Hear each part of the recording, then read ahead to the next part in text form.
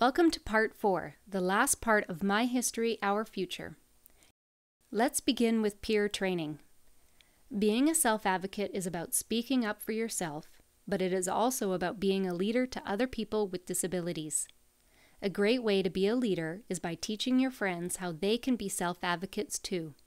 Teaching your friends how to do things is called peer training. You've learned many important things and skills from this self-advocacy training. Once this program is finished, you can be a leader by sharing the information and teaching the skills that you have learned to your friends.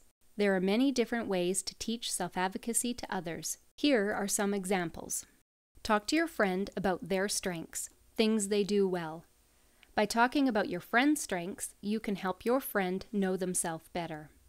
You'll also boost their self-confidence and make them feel good about themselves. Both self-awareness and self-confidence are important to self-advocacy. Talk to your friend about an important issue in their life, like age, transportation, their job, or their relationships. Listen to what your friend has to say and respect their opinions. Support your friend by giving them suggestions on how they can deal with these issues to improve their life. Remind your friend that their allies can support them as well.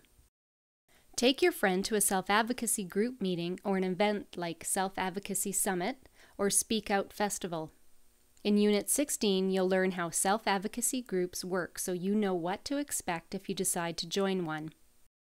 Help your friend to learn about the history of people with disabilities in Alberta.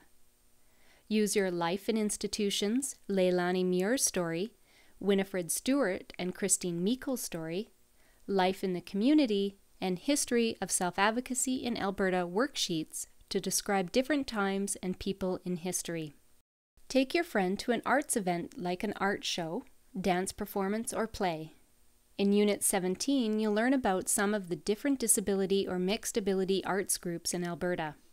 Now let's try an activity to see how you can help your friends be self-advocates. Let's do the peer training worksheet in your passport. Pause the video now while you work on this activity.